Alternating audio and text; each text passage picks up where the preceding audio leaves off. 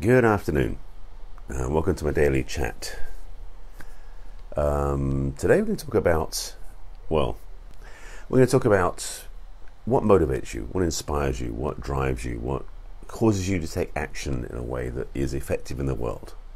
So the topic today is who or what do you serve? I'm going to explain that a bit more in a moment. Before I jump in, let me introduce myself. Well, I'm going to take the time to introduce myself. That seems so strange to say that. And we're going to dive in. Also notice the lighting is definitely different today. Weather changed, it's suddenly cloudy, and I've actually got the lights hitting me harder than usual it seems like, so I'm being blinded. Anyway, that's my stuff, not yours.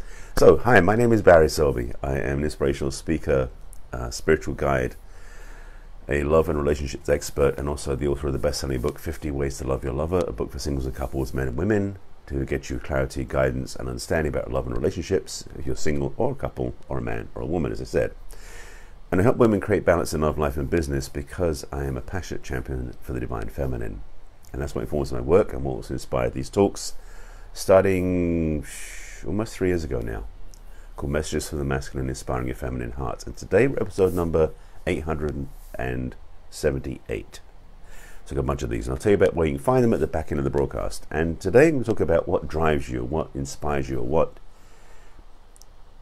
what you serve, or who do you serve, because that was a topic that came up this morning. I was doing a Facebook Live in another group, a private group, and that was the topic that came up this morning. I talked about that because being Sunday, hence the casual attire, I was at my usual spot at Agape International Spiritual Center, serving the community and serving the or should I say being of service to the community and the audience, the people who came to Agape, which is what I love doing on Sunday. But it got me thinking about what we do as service, whether it's something we do as a way of giving our time, or it's something more potent than that, if it's something that is about making a difference. Because many of us go and serve maybe you serve with the homeless, or you serve at an animal shelter, or you serve with your own family. But what drives you? What is it that inspires you in the world? And yes, I'm talking about... Sorry, let me yank the cable out of my hand there. What is it that inspires you in the world? Whether it's going to be something like it is a purpose, a cause, a drive to change things in the world, to change a social condition even.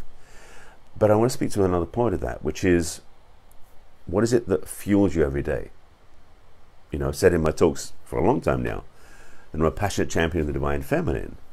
And what drives that, and just give you a quick backstory, because actually somebody asked me that this morning, so I did it then, so I'll do it again now, is, yes, I've had quite a journey of history of relationships. Not very pretty one at times. I made my own fair share of mistakes and had some pretty dysfunctional times, which I contributed to, just to be transparent. And after a particularly bad breakup in 2006, I was in place of questioning myself about what it was about relationships I couldn't get, what I didn't understand. And I've been on the journey of personal growth. I've been in seminars and training since the mid-'80s. So at that point, it had been over 20 years. But I didn't know what it was that I was missing. And so for the next few months, I was just contemplating, puzzling, questioning, wondering what it was I was doing wrong. Because I knew I was doing something wrong according to the results I was getting, that I wasn't getting something right. And in that questioning state, I was led through some serendipitous activities. I should say I met somebody out of the blue who led me to some teachings that changed my life. And in cutting this a slightly longer story, slightly shorter, I got to go to some seminars and some teachers and trainings and retreats that really, for me, grounded in me the understanding of the masculine and feminine polarity, which I've talked about many times before, especially since I started doing these talks, and since these talks are called Messages from the Masculine to Inspire the Feminine Heart. That's what it's all about. But the thing is that during that weekend, retreat, it was a Friday, Saturday, Sunday, the men and women in the room were separated every few hours to do different practices that deepen. I don't know what the women did, but I knew what the men did because I was in that group. We were deepening their masculine. And in fact, it was a process where the women were going into more as their feminine ownership, expression, and beingness, as we men were going through our own same thing with our masculine. So every time we come together would be slightly different. On the last practice of the weekend, Sunday afternoon, Sunday evening, we came together, and this time the men and women stood opposite each other, like in a long line in the room, maybe 25, 30 of each of us.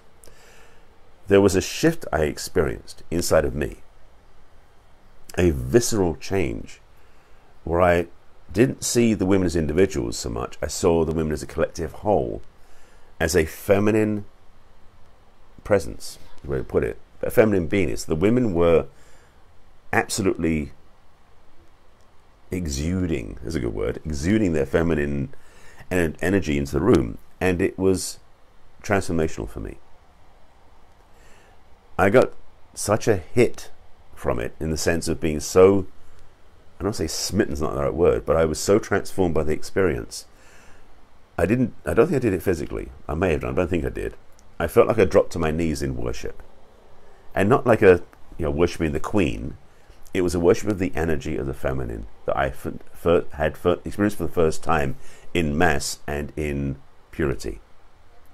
And that energetic shift for me was really what changed the course of my life. It sounds dramatic to say it that way, but it was.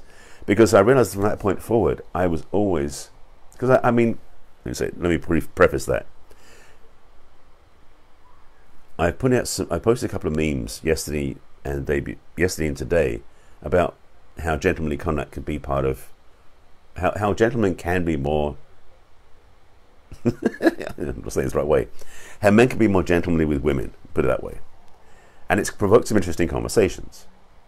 So for a long time, and coming from England, I've talked about this quite a bit, coming from England, I was raised in that culture where men were gentlemen to women, just the way it was. It wasn't about sexism, it wasn't about romance, it was about just the way we treated women, just period.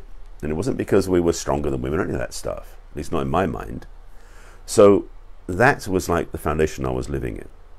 Then this experience with this feminine energy in this room, in this seminar, was so visceral for me and so transformational. It became clear that how I lived my life was not only just about treating women this way, but how do I teach this? How do I express this? How do I help other people understand this? And particularly, how I could help women that I've known in the past, being in their masculine, because the way the world treated them, to accept and appreciate their feminine by being held from that space of a masculine heart. My work has been from that point. I'm still figuring out how to do it. This is, 12 years later, how to really teach women to be in their feminine, but being a man in my masculine. Because there are many women who teach this stuff much more fluidly than I do, because they embody it in a way that I can't, or I don't. But I know it's what drives me. It is what drives my service to the world. And so, speaking of those two memes I did yesterday and today, I'm very clear that some of the people who responded to it, and some of the men who responded to it, were really, actually some of the women too, missing the point I was attempting to make. So that may be on me. But my point in both of those memes was to indicate that how men treat women, which again has nothing to do with relationship or dating or power struggles, the respect we can serve women with as men in this world can be improved. Now, part of that may be to make up for the past mistakes that we as a general race have done. Maybe it's part of the recoil, the post-Me Too resonance of how we're changing. I don't know. But I wanted to make the point in this talk to state that we as men, collectively, can step up our ability to respect women. And this is not about gender politics or about, well, maybe it's gender politics. It's not about romantic interest. And this is the thing, I guess some of the people saw the memes as being about how relationships don't match that, or do match that. So I may have to go back and make some edited comments on both of those memes now, because I watched the responses, and I didn't mean to do this maybe, but I certainly got some interesting provocations out of this. But in this talk, what I'm attempting to say, first of all, is where I'm coming from about what I serve, what I'm inspired by. So to stay in to answer the direct question, what I said in the title is, who and what do I serve? It's femininity in the world. It's honoring and respecting femininity wherever it shows up in the world from a masculine heart in my work. So that's mine. Let's talk about you. Not going to be one-sided. What is it that you serve? What is it that drives you? Do you serve? And let me ask it this way, so I want to leave you a couple of questions. This is not going to be a whole how do you do this thing. If you want to find out deeper, you can talk to me. I can give you some guidance. But what I want to offer you as a suggestion, as a nudge, is, do you serve to give or do you serve to get? And you'll know which one it is. And my point about this is, a succinct way of putting it is, what is it that really fuels your gifts in the world? And I was talking about this earlier because I'm aware that there are people who, well, there are many people who go to work and work in the world and absolutely feel themselves at a loss. They go to work just to get a job to pay the bills. So the question is, what is it you serve there? Do you serve something greater than that, or do you serve something by your job? I'm not necessarily saying that what you serve has to be your job, or how you serve, or who you serve, but I am saying that if you don't have that component in your life, everything else can be drudgery. So your job might suck if it's not fueled by what you serve in it, or counterpoint by what you serve in the world outside of that. So my question to you, my encouragement to you, and my invitation to you is to look at, reflect on, upon what is it you serve and who do you serve. If you don't know, start asking yourself the question, see what shows up. And you can look at your life and see where that shows up as a common thread, and if you want help with that, reach out to me. That's it today. That was the talk I wanted to give. It was been on my mind because Cinna spoke about it this morning. And I'm also noticing how people often are off track, not sure what they're serving. Maybe it's because they're serving themselves alone, in which case that's a choice. But I feel like the more we can serve something out there in the world to make a difference that's positive, informative, and additive, then the greater good we can have, and the greater we can change the world and transform the world for the better that it can become. I think that's going to be it. My mind's a bit fuzzy. I had a nap this afternoon because I had a long day to go up in. I'm still getting my thoughts. So this was a kind of a dump, a download. Hope it helped and of use to you. I will put some links in the comments. I'll think about what they'll be in a moment. But before I do that, let me tell you where you can find my replays. This is my Facebook Live, by the way. I do this every day at 5 p.m. Pacific time, right here on my personal page on Facebook, which is Barry Selby. If you haven't seen my broadcast before, feel free to join me live every day at 5 p.m. You can watch them by either just timing yourself to come and join me, or you can, there's somewhere in this broadcast, there's a button you can press for more information. You can click on that to be notified next time I go live. If you don't choose to watch me every day at 5 p.m., so be it. You can watch the replays. I have them on my business page on Facebook, which is barryselby.author, where most of them live, not all of them, but most of them live. You can like my page there and watch them there. Alternatively, you can watch them on YouTube, because I have a backup, thankfully. I have a YouTube channel, which is also Barry Selby, and I have a playlist on there called Messages from the Masculine. So please like my page, please subscribe to my channel on YouTube, which is youtube.com/user/Barry Selby. You can watch the replays there under Messages from the Masculine. If you have any questions, thoughts on either one, you can post them here or there. If you want to reach out to me on social media, you can. I will put some links in the comments. My book, particularly because I did mention my book. And what else do I want to put in the comments? I'm going to put a link in the comments, a contact form, basically.